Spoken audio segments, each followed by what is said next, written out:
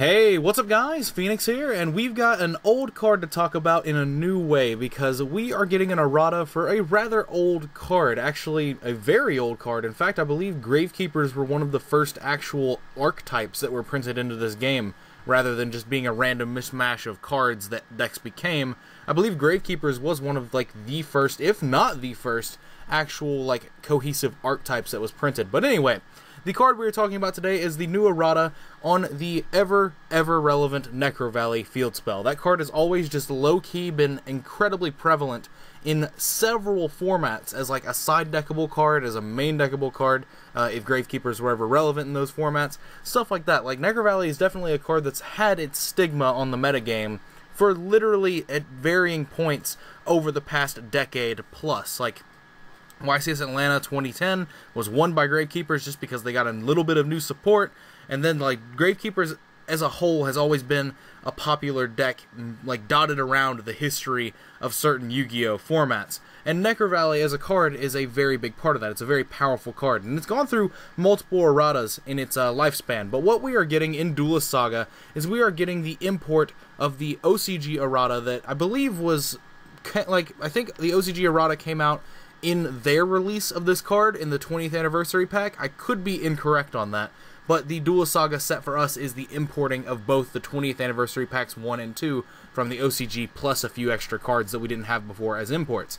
But the OCG had an errata on Necrovalley that changed how it worked dramatically. Basically, if you're aware with Necrovalley's current text, you could only use cards like Glow Up Bulb that removed themselves from the graveyard for like effects under Necrovalley. You could only use like Fairy Tale Snow to banish cards out of your hand and summon Fairy Tale Snow from your graveyard as the only card you were affecting. Like basically, if the card you were trying to move around in the graveyard affected itself, you were able to use it under Necrovalley. But that is being taken away now. And basically, the new errata on Gravekeeper's field spell Necrovalley is that Gravekeeper monsters gain 500 attack and defense. The static gain is just still there. Cards in either player's graveyard cannot be banished. Negate any card effect that would move a card in the graveyard to a different place. Negate any card effect that would change the types or attributes in the graveyard. So, basically, now you cannot move things by their own effects. What does this mean?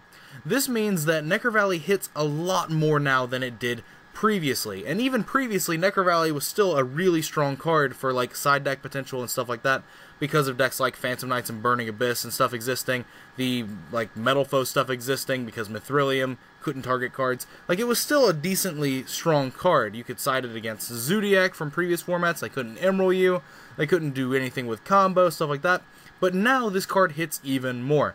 This card now hits Metal Foe's Fusion. It cannot shuffle itself back into the deck to draw a card. And more importantly, it hits the entire Paleozoic deck. The entire Paleozoic deck is based around summoning your traps from graveyard as monsters. Now, you can, like under the current text of Necrovalley until we get this errata, you can summon those Paleozoic traps as monsters because they are affecting only themselves and they are moving themselves via their own effect. But once Necrovalley's errata hits next week in the Duelist Saga set, this errata is going to take place, and now nothing can effectively move anything in the graveyard, regardless of whether or not it's by its own effect or not.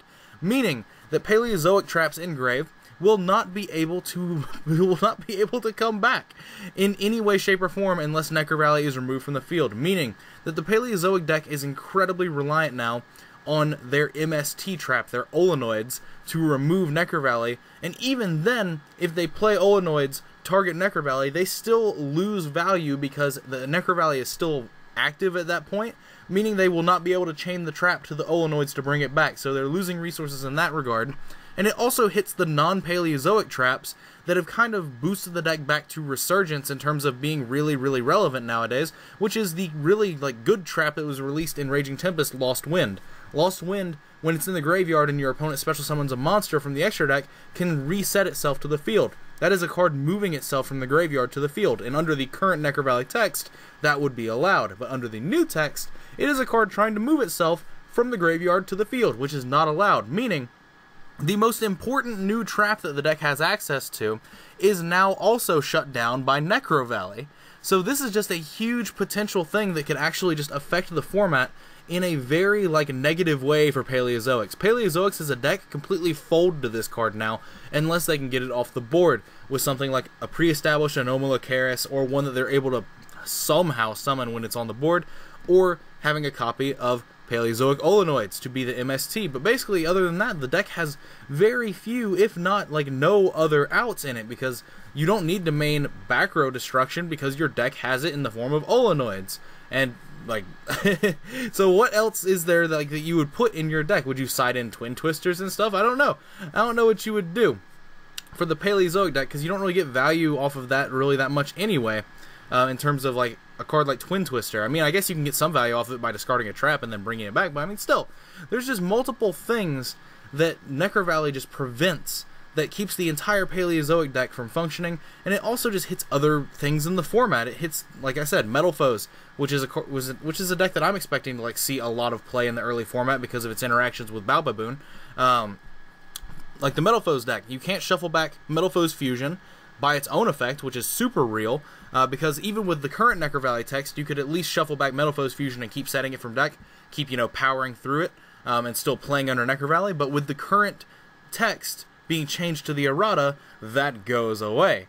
You won't be able to shuffle back that Metal Foes Fusion, which means that there's literally no way to recur your spells and traps from grave without outing Necrovalley, because you can't shuffle them back with Mithrilium, you can't banish counters to get your scales back from extra deck, you can't do any of that, and that's a huge factor.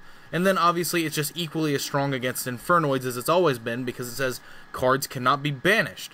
But it also just gets better because at least with the current text on Necrovalley, if there was a Necrovalley face up, you could banish cards from your field or hand to summon a Fairy Tale Snow from graveyard. It was only affecting itself. It could summon itself back to the board, and that was a very key thing that was game winning in certain situations if you were skilled enough to recognize that interaction and use it at the right moment.